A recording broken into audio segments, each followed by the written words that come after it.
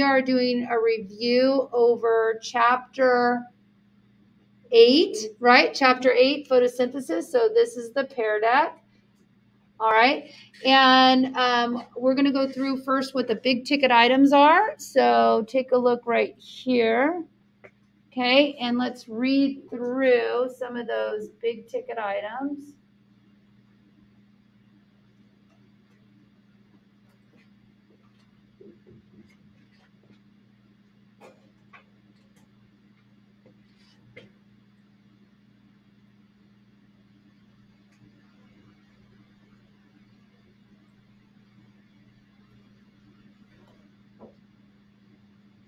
Hello, welcome.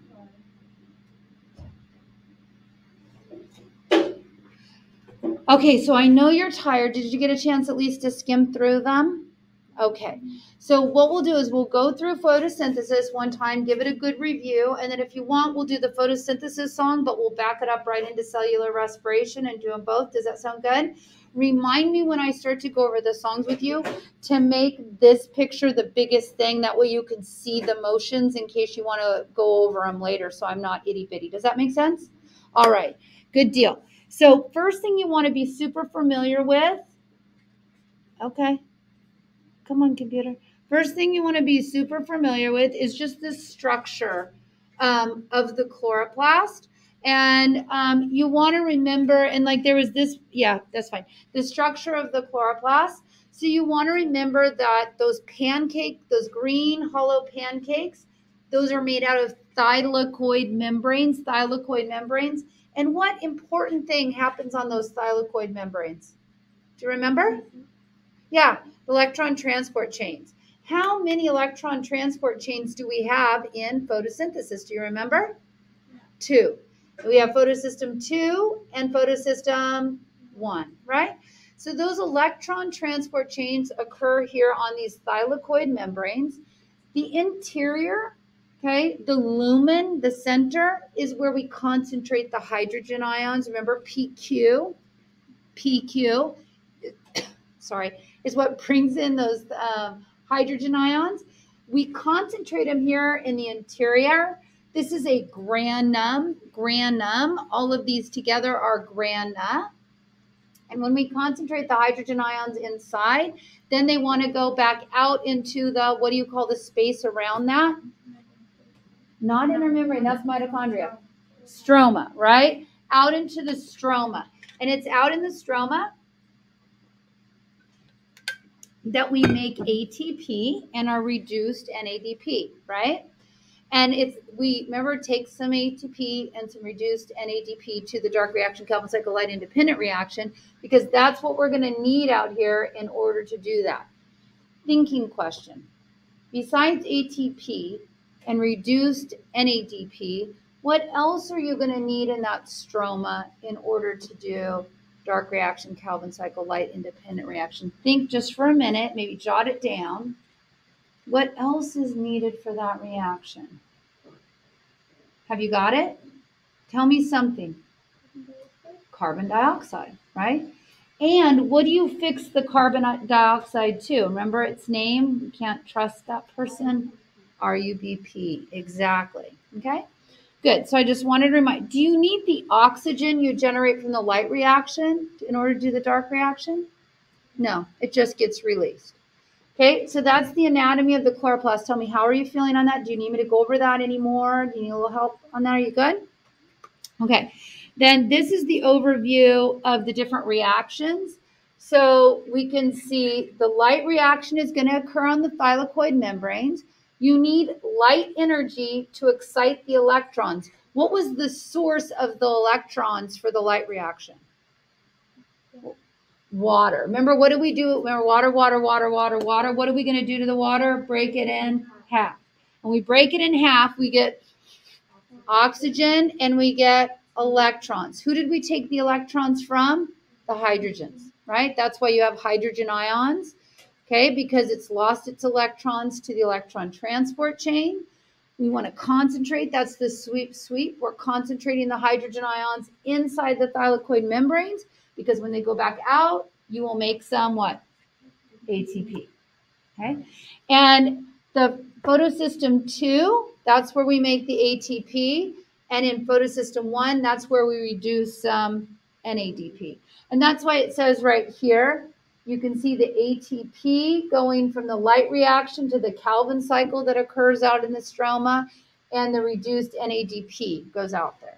Then you need an influx of carbon dioxide, okay, in order to do this reaction, and then you will produce your carbohydrates from that.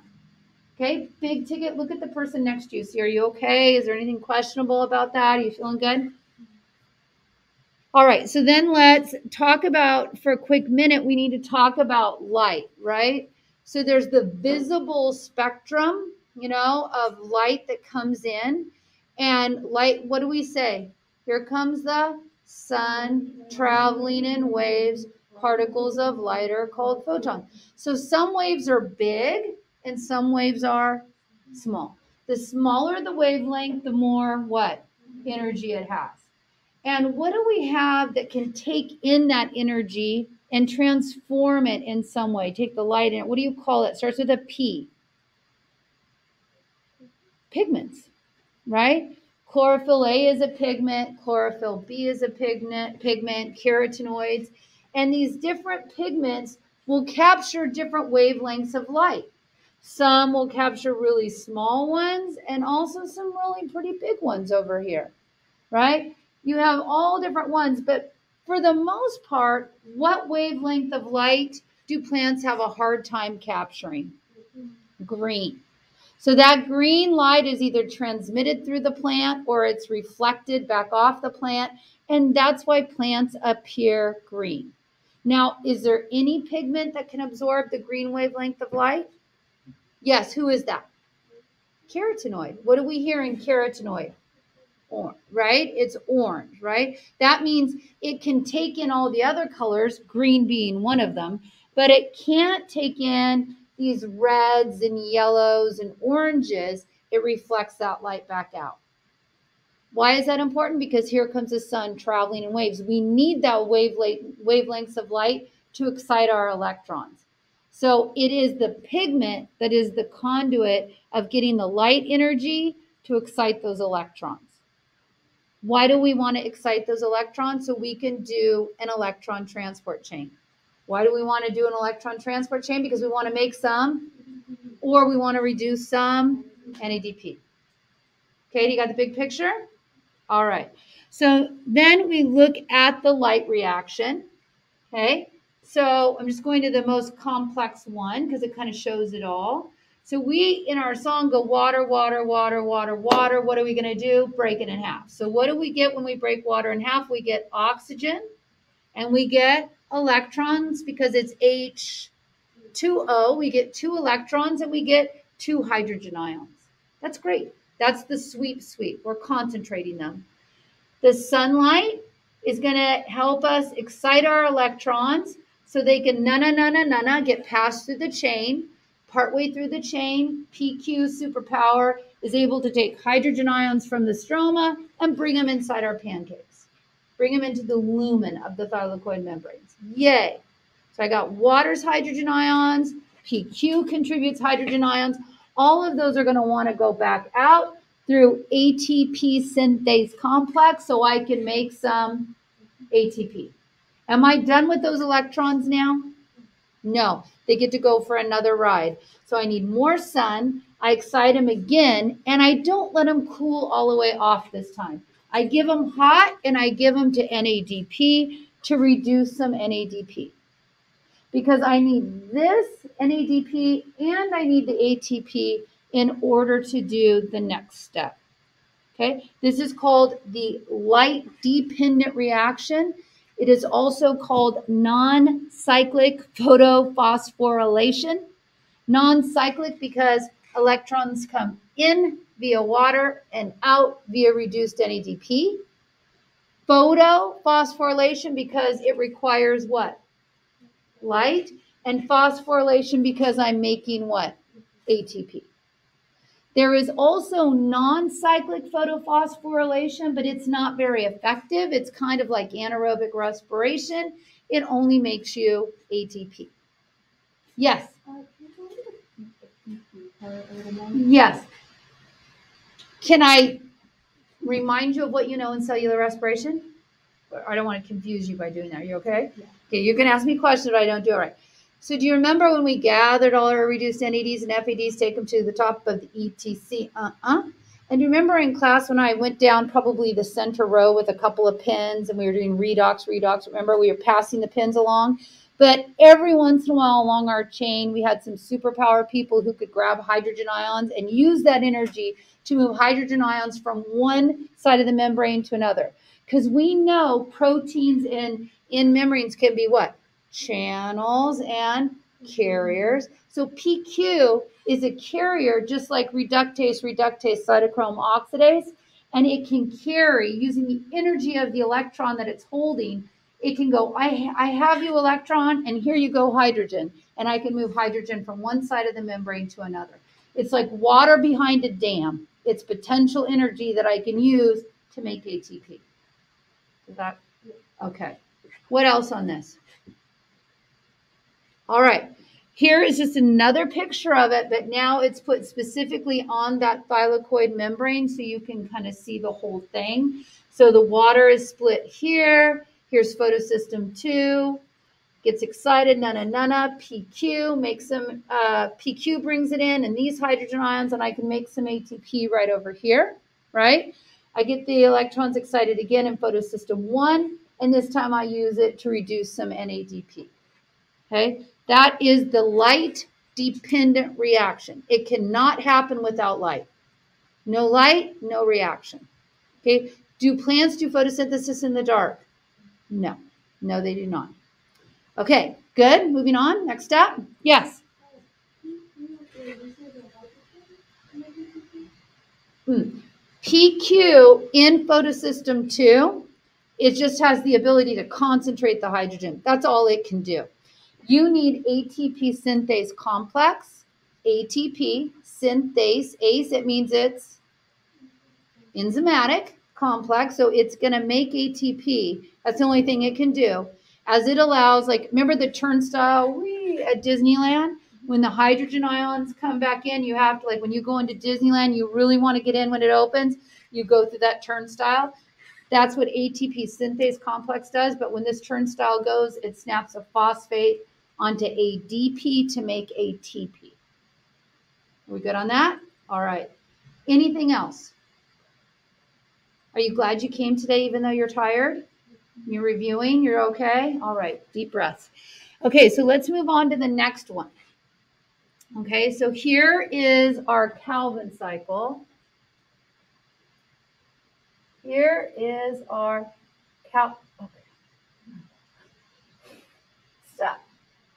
Okay, here is our Calvin cycle.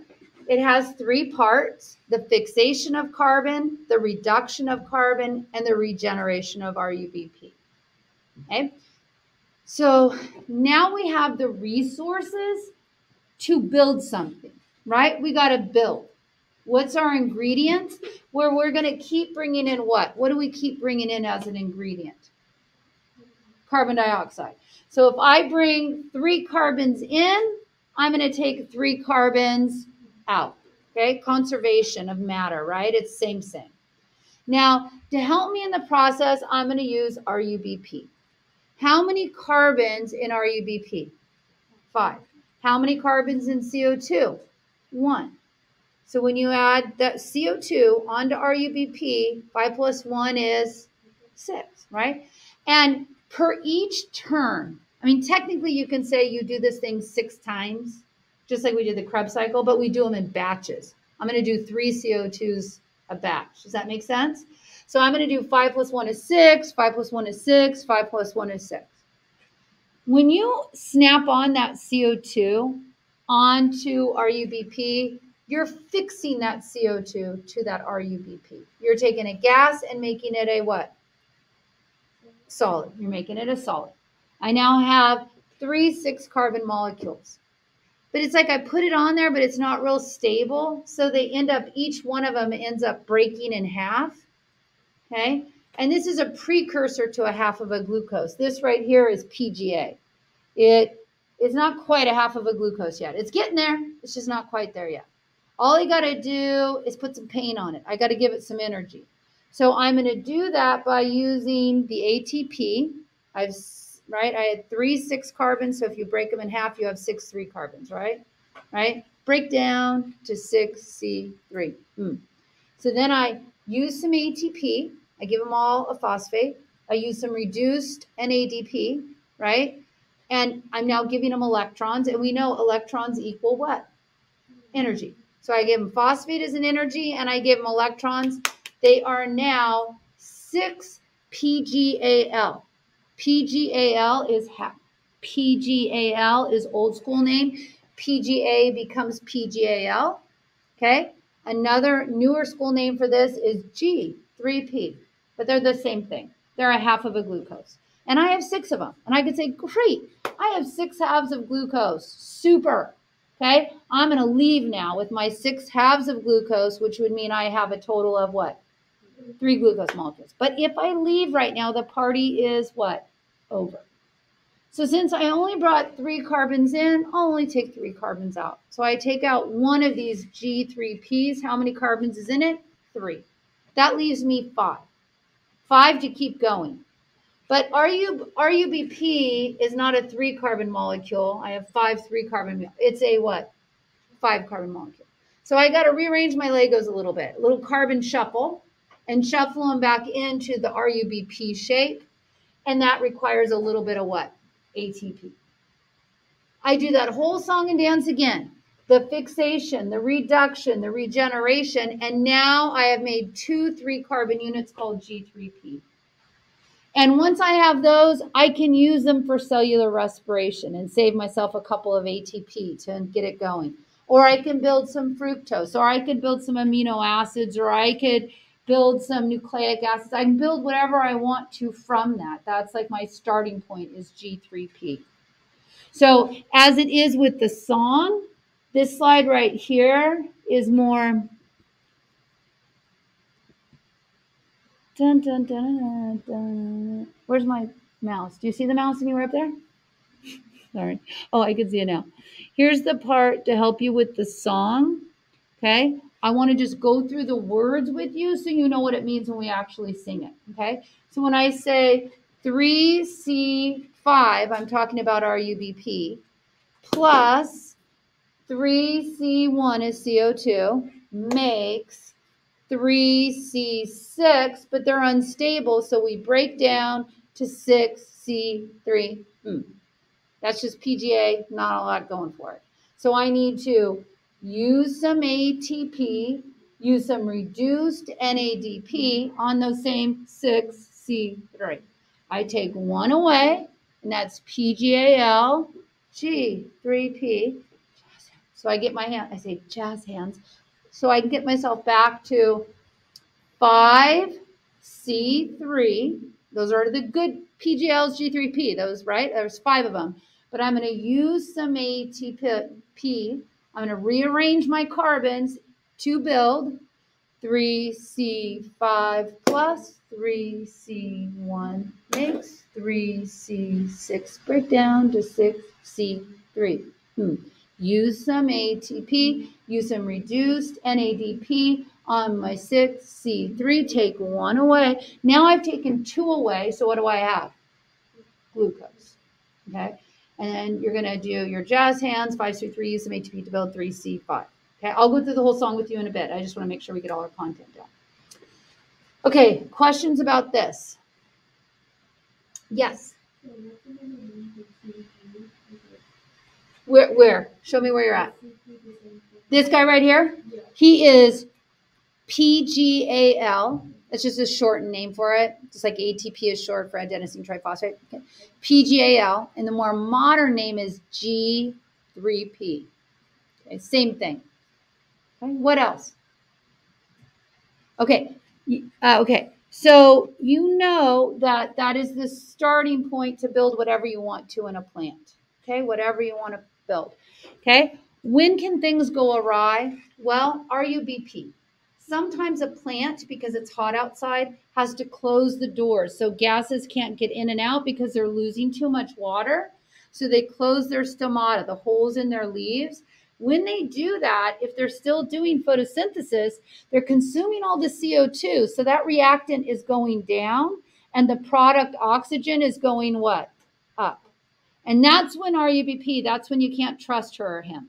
Because that's when RuBP, instead of hooking up with CO2, because oxygen is so prevalent, it can also bind to oxygen. But when it does that, it does what's called photorespiration. It is neither photosynthesis nor is it respiration. It is 100% bad for a plant. Now, most plants are called C3 plants. They just deal with it.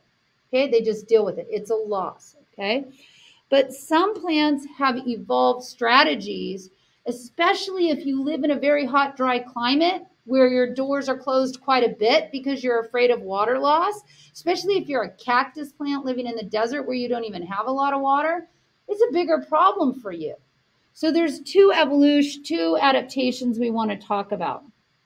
Okay, one is basically an anatomical rearrangement inside the leaf where it isolates the dark reaction to these what's called bundle sheath cells, the cells around a vein, the veins of the leaf. Like this is a normal one here on the left. This is your modification. And it has this wreath, and that's called Krantz anatomy. And they do all their dark reactions inside these bundle sheath cells right here.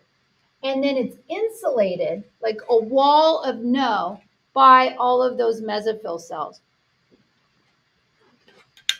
And a compound called PEP literally is never tempted. You could have 1 million molecules of CO2 and 1 molecule of oxygen. It will still only hook up with oxygen. That's the only thing it can bind to. So it will hook on to oxygen.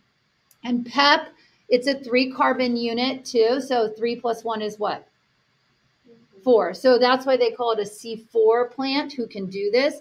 It basically escorts the CO2 from here into here where you do your dark reaction. So you call that a partition in space, okay? It's like, this is where I'm going to do my dark reactions because I can't trust RuBP. And PEP is the only thing that's allowed in here, and it's only going to bring in CO2, okay? Corn is an example of a plant that is a C4 plant. Another strategy, okay? Another strategy are CAM plants. CAM plants will, and like cactus are this and pineapples are this. They say, okay, yeah, I can't do that. I'm going to just fix it at night because I know my doors are always open because it's cool in the night. And I'm going to use PEP and I'm going to fix a bunch of CO2 at night and I'm going to store it up. I'm fixing it. It's a gas to a solid. I can stack it up over in the corner. Then in the daytime, when I have light to do the light reaction, I'll also have a source of CO2 because it'll get released into the cell. And then I will use it then in order to do my light independent reaction. Okay, how do you feel about that? Good? Ready to put the two songs together? Okay, so I'll go here. That is the end. And let me make myself bigger. Put myself over here. Hi, come over here. Come here. Are you going to come over here? Okay, and let's see. Big. Are we big yet? We're getting there. Okay. All right, am I in there? Okay. And then you're far enough, you're more than 10 feet. I'm going to take my mask off so you can hear all the words that I'm going to say. Okay? This is the order in which we're going to do it. We're going to do aerobic respiration. We're going to go right into photosynthesis, and then we're going to do anaerobic respiration. Okay? Good? Here we go. What's the whole thing called? Cellular respiration. What's the first step? Glycolysis. Who does it? All cells. Where do they do it? In the cytoplasm. What do you start out with? Glucose. How many carbons? 6. What are you going to do? Break it in half. How many steps? 10. How many enzymes? 10. What are these called? 2 pyruvic acids. And you reduce some NAD and make some ATP. 2. Oh, we have plenty of oxygen. What should we do? Aerobic respiration. What's the next step called? Transition prep. Here we go. And you reduce some NAD and 2 acetyl-CoA, put 1 away. What's the next step called? Krebs cycle. How many times are we going to do it? 2. Why? Because we have 2 acetyl-CoAs. It's also called the citric acid cycle. And when we do the bit, what are we doing? reducing an NAD because we're pulling off a CO2. Okay, here we go. 2 plus 4 is 6. Do the bit, get 5. Do the bit, get 4.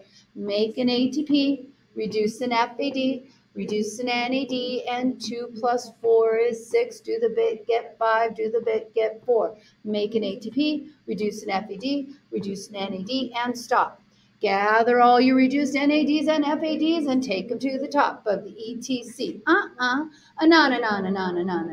Reductase, cytochrome oxidase, and you make some ATP. A lot of it, a lot of it, a lot of it, or a lot of it, a lot of it. Who catches electrons at the bottom? Oxygen forming water. Water, water, water, water, water. What are we going to do? Break it in half. What do we get? Oxygen and electrons. Sweep, sweep. Here comes the sun traveling in waves, particles of light are called photons, and it gets the electrons excited. PQ, and you make some ATP. Here comes the sun traveling in waves, particles of light are called photons, and it gets the electrons excited. Who catches it? NADP, forming reduced NADP. Then you take some ATP and some reduced NADP to the dark reaction, or the Calvin cycle, or the light-independent reaction. Ready? 3C5 plus 3C1 makes 3C6. Break down to 6C3. Use some ATP, use some reduced NADP on your 6C3. Take 1 away, PGAL, G3B, jazz hands. And you're left with 5C3. Use some ATP to build 3C5. Makes, break down to 6C3. Use some ATP, use some reduced NADP on your 6C3. Take 1 away, glucose, jazz. And you're left with 5C3. Use some ATP to build 3C5. Stop. Pick up your glucose. How many carbons in it? 6. What are you going to do? Break it in half. How many steps? 10. How many enzymes? 10. What are these called? 2 pyruvic acids. And you reduce some NAD and make some ATP. 2. Oh no, we don't have any oxygen. What are we going to do? Fermentation. How many choices do we have? 2. You and I make lactic acid. Makes our muscles sore. Plants and yeast make alcohol. Either way, you oxidize your NAD. Now, if that song was in any way difficult for you, I have a whole YouTube video where I just explain every step of all the songs, okay, if that is helpful for you. Okay, and that's both of those back to back. Good job. Okay, do you have any questions or anything you need to ask? Do you know that I love you? All right, great. I will see you mañana. Good job. Good job at home, too.